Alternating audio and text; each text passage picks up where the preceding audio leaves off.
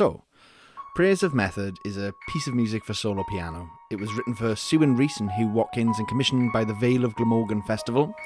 The whole piece is in 5 sections, with 3 meditative, expressive sections contrasting against 2 faster, wilder sections. I really love the idea of genuinely and ironically writing about love. Love between 2 people, love of home, religious love, all these different super serious ways of feeling.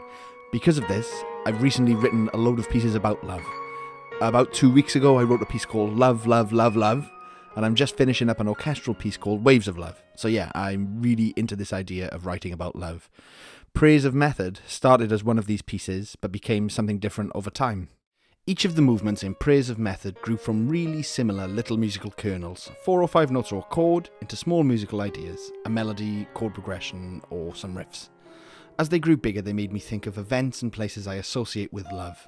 I'd get these initial ideas down on the page or in the sequencer, I used to be this, push them around a bit and let them wander off in their own direction. As each of these movements took on their own shape more fully, I'd do as much as possible to bring out what I perceived to be their individual character, really leaning into the peculiarities. For example, the first movement has these fluttering gestures everywhere, and the middle movement has loads of interjecting E's and C's that get embraced by, but then later slip through, the texture. So, although these pieces are all about love, and although they all have similar beginnings, each one has its own identity, story, and dramatic arc. Each movement also has its own evocative title that alludes to the subject matter inspiring it. But I think it's better for these titles to be open-ended and mysterious, as it gives scope for people to read and hear the music in a way that's personal to them. I don't want to guide people's listening experiences by explaining my own lived experiences. In my recent music, I've also been playing with the idea of prayer as a state in which we express something, like love, anguish, grief, determination, all this sort of stuff, in a directed, focused, and spiritually oriented way. I'm making it sound way more formal than it is in my practical music making. About 90% of the time, I generously describe what I do as advanced noodling. But I find there's something really poetic and engaging in the idea of trying to reach beyond my own feelings and trying to touch on something numinous and transcendent. Trying to be profound and pretentious in this way is totally preposterous, or it feels preposterous, especially as an atheist, at best an agnostic, but I really believe that music can move us in ways that are actually profound and meaningful. So it's fun and musically rewarding to pretend and convince myself that I can make music in this way. I like to think of each of the movements in Praise of Method as a focused, musical prayer about love. So let's talk about some technical stuff. The slow movements have a grasping, yearning quality. This is enhanced by expressively switching between quavers and triplets. To me, the slight rhythmic expansions and contractions in these movements feel like uneven breaths, with the thickening and thinning of rhythmic writing feeling like changes in the rate of someone's breathing. Speaking frankly, most of the time I write intuitively, so the feel comes first and the technique comes second. I like this sound, I know what makes it happen, so I use this musical technique to make it work more successfully.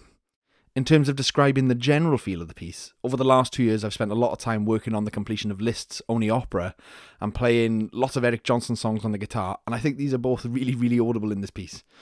For example, I love how Liszt will just hammer away at one note, so I do this a lot.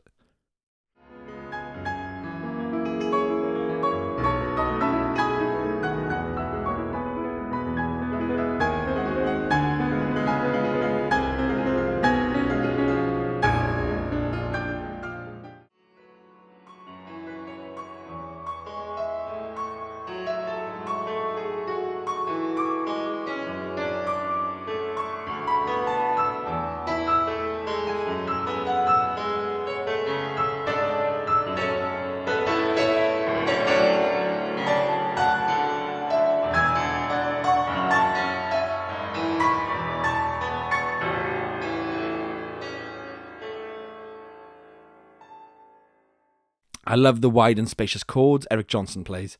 Super audible on Cliffs of Dover, especially the live versions. This is something I use a lot in my music. I wasn't trying to emulate any of his pieces, it just felt right to voice the chords in this way. But I do think this comes from stuff like Eric Johnson. I've been playing all this kind of shred guitar stuff when I was 13. I was really into it, and I used to do the Steve Vai 10-hour practice routine and everything.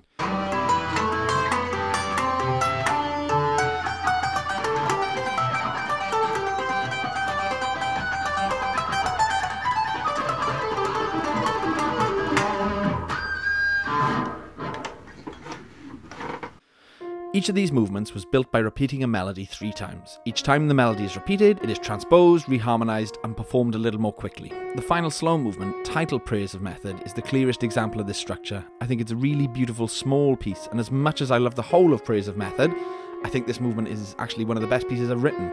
I spent a lot of the time trying to not get in my own way by adding a zillion notes, which is hard in and of itself.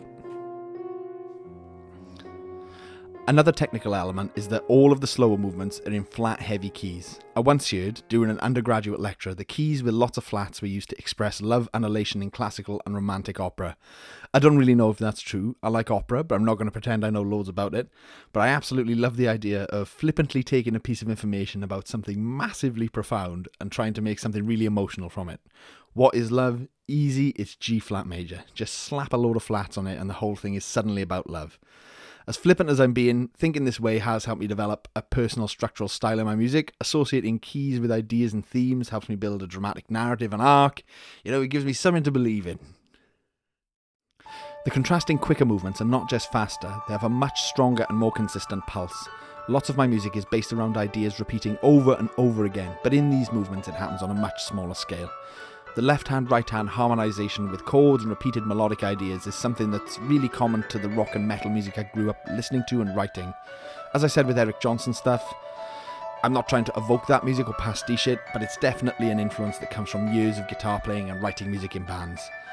The guitar in one speaker plays a delicious riff, the guitar in the other speaker plays the rhythm part, which is usually some like chords with extended harmony. I think my favourite example of this now is The Way the News Goes by Periphery. It's a lot less cheesy than the examples that actually influenced me, like Lip Gloss and Black by Atreyu, or, you know, basically any emo song from the mid-noughties. Funeral for a Friend, loads of their stuff is packed with this.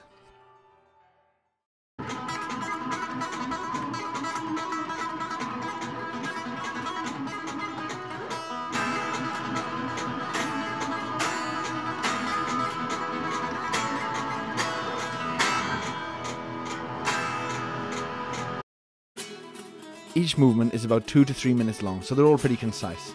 While I was writing this piece, I was also working on orchestral compositions for the BBC National Orchestra of Wales, a piece called Waves of Love, and the Tokyo Philharmonic Orchestra, a piece called Six Prayers. They were 10 and 20 minutes respectively, and with Waves of Love, the piece I was actively composing, I was using just one idea. So the contrast in structure present in Prayers of Method was important for my creativity in a really general sense. I don't think I could have written 2 structurally similar pieces side by side. Actually, even writing 2 different pieces side by side was really hard. The final movement from Prayers of Method was originally written to be used in Waves of Love. It formed the whole ending of the piece, or one of the versions of it. I must have rewritten it about 4 times. I started orchestrating the thing and everything, but it just felt totally alien in the context of a wilder, headier piece that up until that point had just been based on one idea. And it also sounded like the other movements I'd been sketching for Prayers of Method.